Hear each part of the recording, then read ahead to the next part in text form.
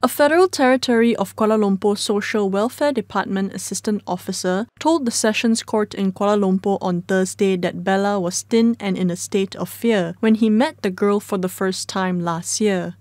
Mohamad Imran Mohamed Zanyuin said when he visited the teenager with Down syndrome on July 4, 2021 at Kuala Lumpur Hospital, she was seen to be sad as she walked with her head bowed, not looking at anyone, and her hands were bandaged. The witness said that during examination at the trial of Rumah Bonda founder Siti Bainun Ahd Razali.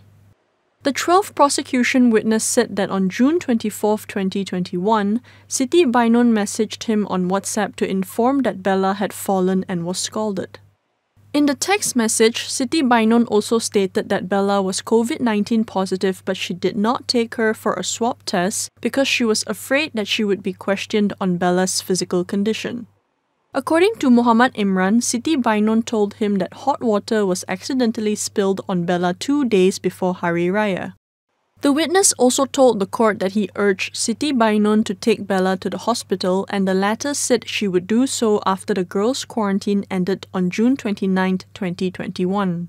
Siti Bainun faces 2 charges of neglecting and abusing the 13-year-old girl, causing the victim to suffer physical and emotional injuries. The trial continues.